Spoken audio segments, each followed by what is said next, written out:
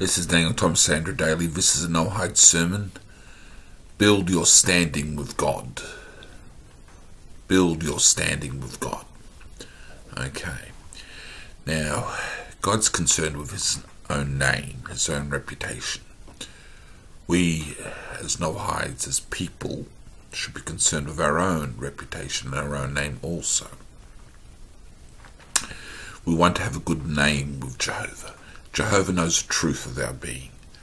But it's important that we develop a standing with God by keeping him informed of our life, by praying to him and by talking to him and telling him about our life and the conduct we've done, and asking God to help us to become better people through prayer and through biblical study.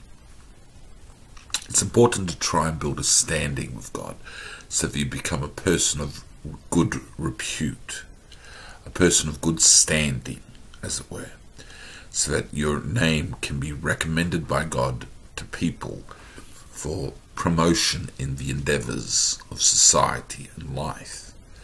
You don't want to achieve nothing in life. Very few want to leave the legacy of life with nothing good in their name. In terms of the advancing Noah movement and Kara Adamite Noahide faith, there's also the notion that this standing can be permanent with eternal life on earth doctrine. That remains to be seen for sure whether that's going to be a reality. That's part of our doctrine. And in such a society, if eternal life is realized, you really will need a good name. You need to devote some of your spiritual time to earning a good reputation, a good name, a good standing with God. He knows your sins.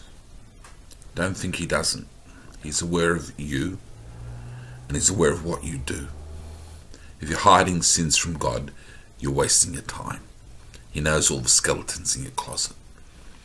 Expose them, confess them, repent of them, and gradually learn to have a better and better standing with God through keeping communication channels open, through biblical study, adherence to right behavior, and becoming a better person.